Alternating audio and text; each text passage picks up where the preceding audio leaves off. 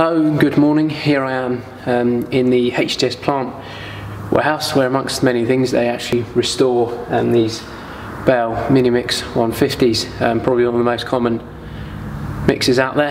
Every construction company, plant hire, DIY uses one. So here today I just thought I'd quickly go over a few troubleshooting solutions to issues you may encounter with these mixers.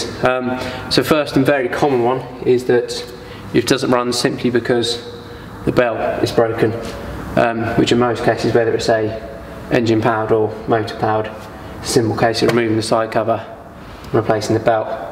Other than that, you may also find that it runs for a while and then stops. This can be due to the fan actually either being completely broken or just some of the blades missing, which can lead to the motor not being cooled properly and thus overheating after a few minutes of use. It's a simple, quick, easy replacement. Another issue you may find is when you click the button or the start button, you hear it's whirring but nothing's actually turning the drum. This can be the capacitor. Easy way to find that is to hold your finger down on the start button and rotate the drum.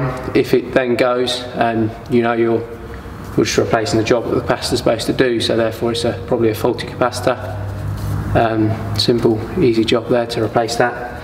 If it still doesn't work, then it could just be a faulty switch that isn't working there, not